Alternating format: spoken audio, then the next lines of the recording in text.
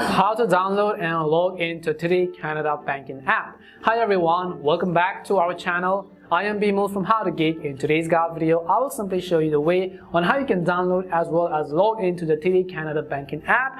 But before we get started, as always, if you are new to our channel, then make sure to leave a like, hit that subscribe button, and without any further ado, let us get started with today's video.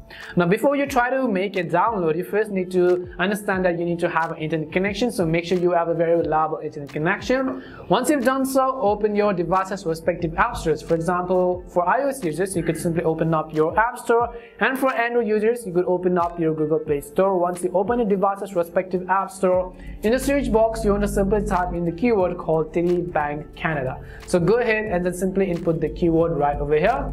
Once you type in TD Bank Canada, you'll be able to see this very first application which says TD Canada. All you have to do is simply tap on the cloud-like icon in order to download for iOS users and tap on the green install button for Android users.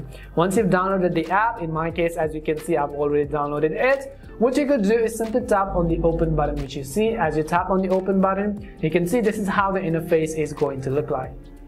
In order to now log into our TD online banking, what we have to do is on the very top left hand side, you can see those three horizontal lines icon. All you have to do is tap on the three horizontal lines. As you tap on the three horizontal lines, on the list of options, you want to go ahead and then simply select accounts. As you select my account, you'll be taken to this page, and this is the page where we want to enter our details such as our username or our access card as well as our password which you use during the sign up process.